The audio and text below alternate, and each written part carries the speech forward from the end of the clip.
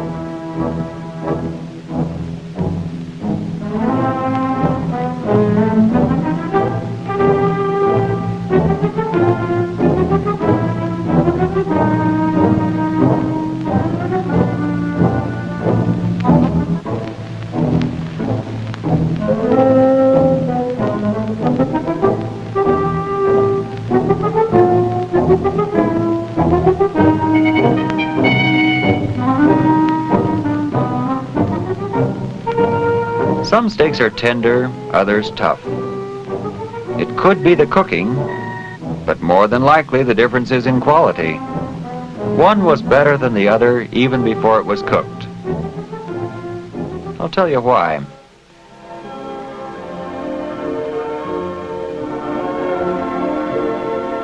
In the cattle business, I take trips out west. It seems to me that the West is as glamorous now as it was in the old days. Here's where a lot of our beef cattle are bred and raised. Why shouldn't they be raised out here? Their basic feed requirement is roughage, which they can get from pasture, and there's acres and acres of that in the wide open prairies. Oh, there's a little more fence, and some of the buildings are painted today, but the ranchers and cowhands still live miles back from the road and spend hours riding horseback over the range tending their herds. Ranchers usually graze their calves until they are 6 to 18 months old, depending on the market and the quality of their pasture. Every fall, the rancher and his cowboys round up the herds.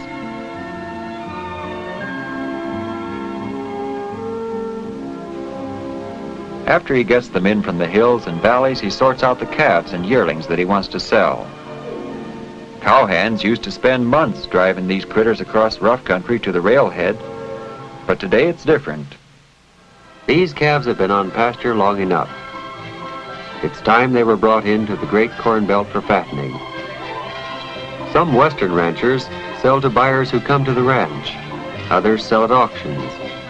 Some through feeder cattle dealers. Many go to the central markets. Today, each rancher has his own loading corral, where the young bellowing calves can be loaded into a semi.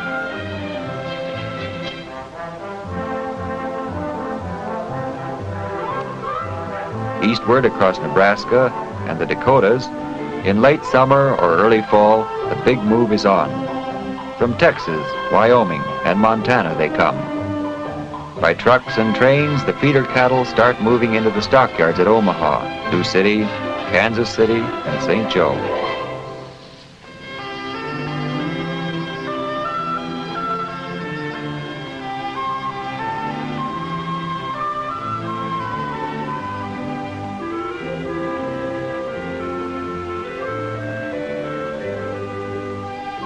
Hundreds of cattle go through here every day. I think of this as the crossroads of quality. For some of the cattle, it's the end of the line. First thing you know, they're steaks. What kind of steaks will they make?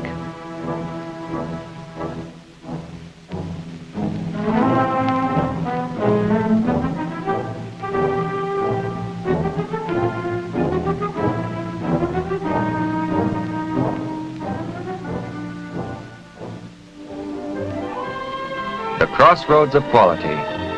That's why the beef producer is here at the stockyards, to buy grass-fed Western cattle. He's quite a guy. He'll fatten them with a high protein and corn ration and turn them into tender, high-quality beef. He has the nerve and courage to invest many thousands of dollars in these Western cattle. He has to be willing to feed them his entire corn crop and has to gamble on rate of gain, disease, feed costs, and market fluctuations. He has to put in a lot of downright hard work to give you a really tender steak. Not all of the cattle are headed for slaughter now.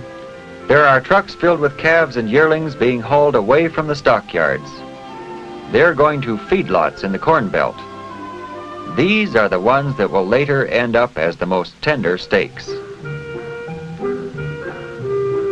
Yes, some steaks are better than others. The really good ones come from a Corn Belt feedlot. So each fall, thousands of calves and yearlings are brought to the feedlots. The beef producer is quite a guy.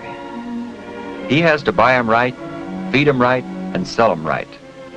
And the corn is there waiting for them. When the feeder first gets them, they have to make an adjustment to their new location.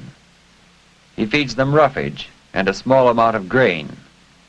After a few days, he begins to increase the amount of corn. Before long, they are on a full feed of corn with a limited amount of roughage and supplement. This is beef production. It's a bigger business than most people think. For example, Iowa, think of as a corn state, ranks 7th as a beef raising state, but ranks 1st in pounds of beef marketed. Instead of selling his corn for cash, this cattle feeder is turning it into high-quality beef.